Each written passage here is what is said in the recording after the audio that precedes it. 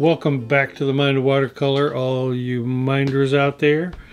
Hope everybody is getting a great start to 2021. We're ready to be off and running. I know I've done a couple of episodes already, but I'm anxious to get into some meat here, some actual painting, and I got a juicy one for you today. This is something we've done before. Now, MG here has been doing some research, and apparently this was one of the most highly viewed episodes in the last 6 months. This is line over wash using colored pencil or watercolor pencil. Put the wash down first, put line on top of that. I've done a video for this, put it down in the description. This is the first one I did on that, and there's also a video for this. It'll also be in the description. It's just a very satisfying technique, and it's been on my mind a lot lately because I've wanted to try some other things. So drawing with watercolor, adding drawing to watercolor, is just packed with possibilities or avenues for you to explore. Oh, don't give me a teacher's pet. What have you done to help out with this episode? You booted up the computer for MG. Well, thank you very much. Let's go paint. All right, let me just set the stage for you a little bit before we get into painting.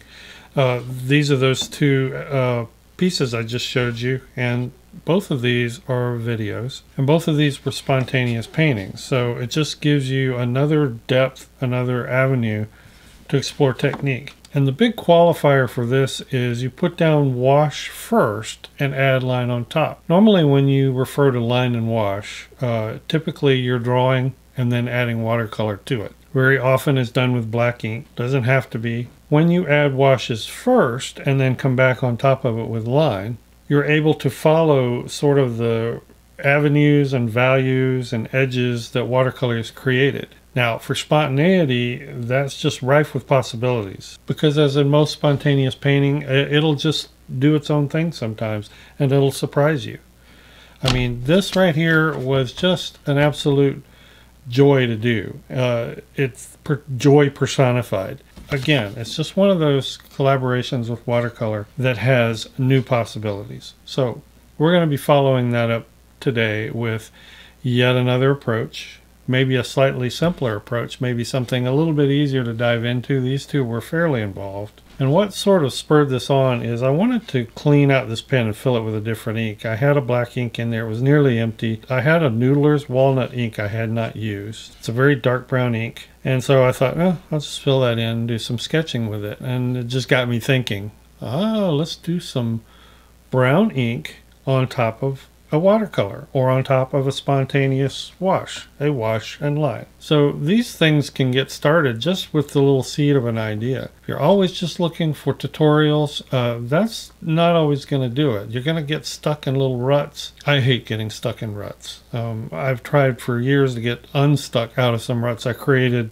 many years ago. That was the whole impetus behind spontaneous painting. And the line that can be put on top of here can not only be black ink or watercolor pencil, it could be just regular colored pencil. This was not spontaneous, but you may have seen this episode. This is a watercolor I did, and a lot of the details and texture were put in on top of this with regular oil-based colored pencil, Faber-Castell Polychromos. So while not spontaneous, the things you learn and explore in techniques like this may help you in other mixed media ways.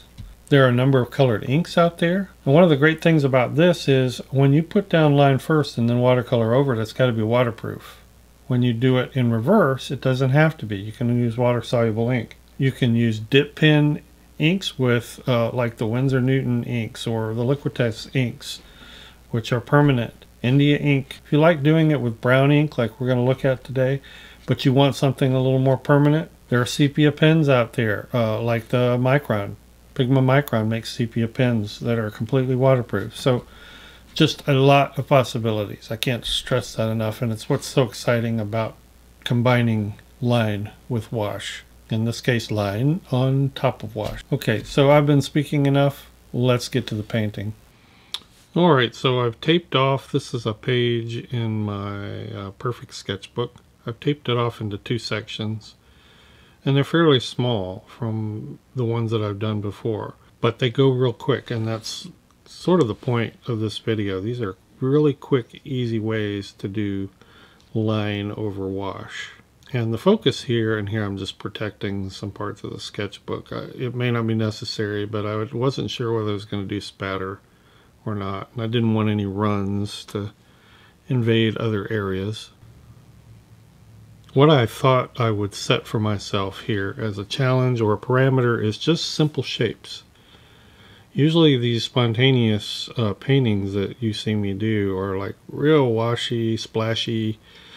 There are so many ways you can do spontaneous painting. I mean, you just don't need to set any hard and fast rules, but just think up things. Think up ways in which you want to test watercolor. I'm using a little bit of Daniel Smith Imperial Purple, some Quinacridone Sienna. The gray was Alvaro Caliente Gray. All the colors are grayed a little bit, so they're not all full strength. There's a little bit of Perylene Violet. And I just wanted some simple abstract shapes, whatever could come to my mind. Didn't know if those would be tree lines. They probably will be along a ground plane, maybe some rocks and a hill.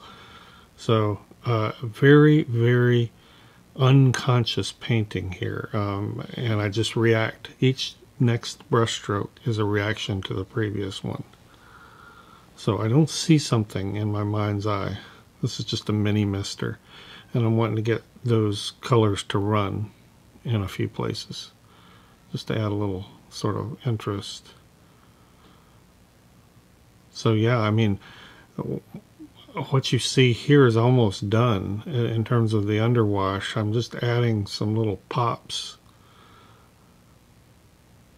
some little darker areas that might translate into some detail. Maybe a little extra center of interest detail there. And oh rats, oh rats, oh rats. I forgot to push the record button on the ink stage. The pen and ink stage. I can't believe it. I'm going to go outside and scream. Do you hear? That is the sound of ultimate suffering. Yes. Yes, it is. Unbelievable. Okay, you know what? In my defense, anybody who's ever made videos, this has happened to more than once.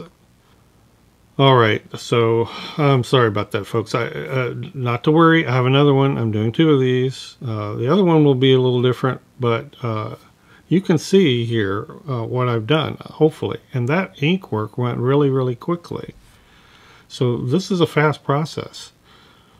And here I'm just putting in some final touches. You can add a little watercolor on top just as touch-up, you know, for some of the shapes that you've drawn in or some of the areas, just to define, darken, tweak however you like.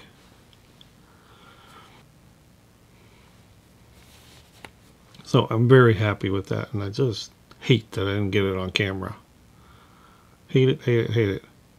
Okay, well, let's move on to the next one. And for the last one, by the way, I used an oval wash. This one I'm using a flat. And I'm going to go for some more geometric shapes, but same parameter and maybe even more simplified. I'm just using very basic shapes. Very unconscious painting. I'm just kind of going for an abstract composition. The only thing I might be thinking about is, where is there a ground plane? Is there something that would translate into a ground plane? But I'm not even forcing that. And as brushstrokes go down, they make me react, and I put other ones down. Again, just a hit with the mini mister, just to get some of it to run. This is Perylene Violet, Perylene Green, and there's a little bit of Imperial Purple. So very limited, and all those colors are very gray. Now here is one of the few sort of actual things I thought maybe that might make a distant hill, so I'm actually thinking of something, but it's a reaction to what's already there. And what I started to see was maybe a stand of trees. Surprise, surprise. So maybe some fir trees this time, and just a lot of vertical movement and rhythm in that tree stand. Now, one thing to keep in mind with this process is you want to probably keep it lighter. I do add a little bit of contrast and pops here and there, but you want the ink work to show well on top. At least I do. So I try to keep those washes very light. You can see what I ended up with and how quick that was. It's dry. I'm putting the ink down on a totally dry painting. And now I'm just going to pen in some tree trunk detail. Make a little stand of trees here. As I mentioned in the intro, this is Noodler's Walnut ink. I don't know that it's actual walnut ink, maybe it is, but it's walnut in color. Now they say this is one of their bulletproof inks, which means it will dry waterproof. However, the thing you need to know about Noodlers is that on cotton paper, their stuff is rarely perfectly waterproof. It's made to be bulletproof on cellulose paper, and even then it depends on the paper.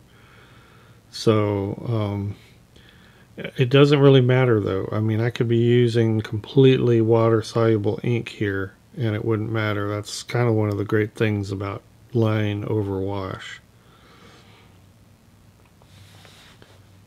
But all I'm doing is picking out edges and transitions and sort of enhancing those, making myself a little stand of a sort of bare fir trees here.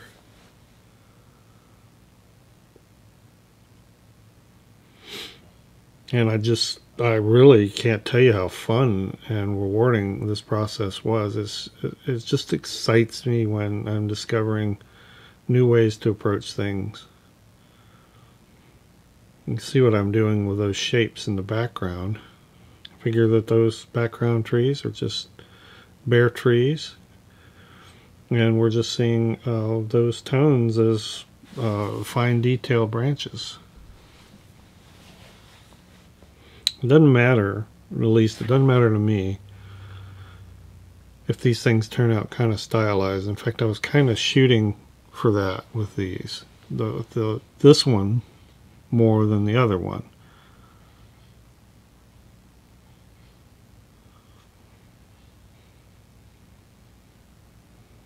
I literally whacked both of these out, including the ink work, in less than a couple hours.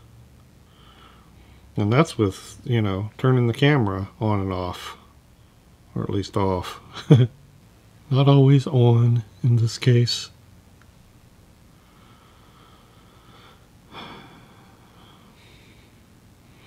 And as I reach a greater state of finish, you know, it's just deciding almost where to stop. I'm just adding little dits and dots and dashes.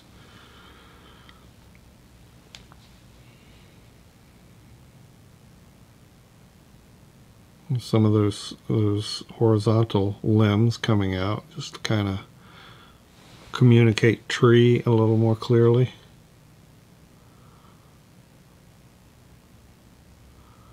Just a few finer branches.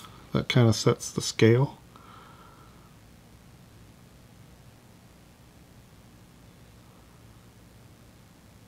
It's very easy to get detail drunk. So I just try to add enough detail where my eye really wants to see it, and don't put it where it doesn't. Fun, fun, fun, fun, fun. Now, patrons, I'm going to have a demo of several even smaller, very small versions of this where you just like use one or two shapes. Just look for that, and kind of breaking this process down into a practice exercise, if you will. I'll probably do that on the facing page. And here, just like with the last one, I'm just popping in a little bit of watercolor over the top of that ink. Yes, the ink will loosen up and spread a little bit, but I'm just careful not to spread it too much. That's why I'm not doing big old washes over these things. But wow, I'm really surprised how these came out and how satisfying they were to do. Thanks everybody for watching. Hope this excited you, gave you some ideas, Thank you so much, patrons, for your support. It's so critical. That's what makes this channel go, and we'll see everybody in the next video. Bye-bye.